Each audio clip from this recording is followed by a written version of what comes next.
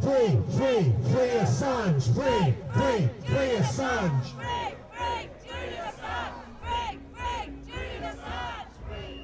And my next speaker has observed many of these hearings on the Assange case.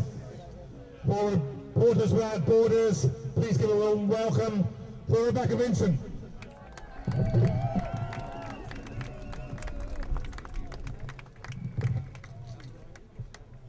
In these past 2 days, we have heard nothing new from the US government. We have heard them double down on the same arguments that they've been making for 13 years, and in particular since the superseding indictment was issued. Again, we're seeing attempts to make exceptions for Julian Assange. Why his human rights don't matter. It is about press freedom.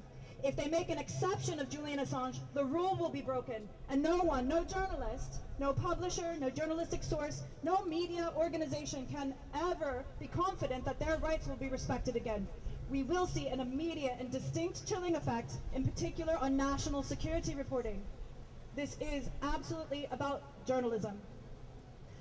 We are deeply concerned for Julian Assange's current situation. This is the first time he was granted permission to attend court in 3 years. So the fact that he wasn't there speaks volumes about his current situation. The fact that he couldn't even attend online tells us how he's feeling. I saw him myself in prison a few weeks ago with a broken rib, in pain, and coughing a lot from a respiratory illness. So we're concerned about his physical health as well as his mental health.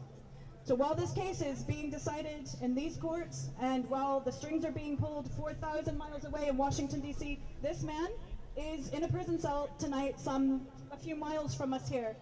We must remember him. We must not let his situation deteriorate further. So we still hope that at this late stage, there can be some justice delivered from the British system. The world is watching. And if not here, then Strasbourg. And it is imperative that if these courts fail to protect journalism and press freedom by protecting Julian Assange, it is imperative that his right to appeal to the European Court of Human Rights is respected, that the UK abides by its European Convention obligations, and that no move is made to extradite him whilst that process is ongoing. It is essential. If this country is going to stand for the rule of law, they must abide by their international obligations. And we are here at Downing Street. This is still within the UK's power to do the right thing, but let's not let Washington off the hook. I hope they're watching from across the ocean as well. This is a political case, and if justice isn't possible here in the British courts, our call still remains on the Biden administration to drop these charges, to close this case. A political solution could be found. It is a question of political will. So let's not let them off the hook either. Our call remains to free Assange. And there is only one decision: no extradition.